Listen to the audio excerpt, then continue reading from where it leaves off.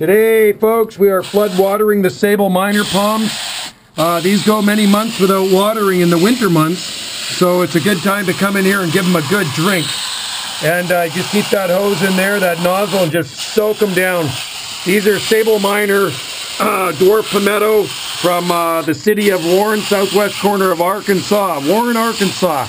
Good eco-type, extremely cold hardy. It actually froze in this greenhouse this winter. These light bulbs, it was tough to keep up with that deep freeze we had in mid-January 2024.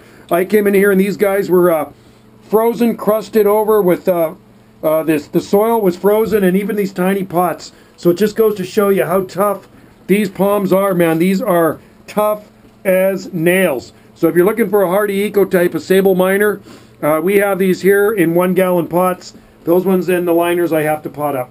So all right, so we have 1 gallon for sale if you're looking for them here at Banana Joe's Nursery. Thanks for watching, guys. Cheers.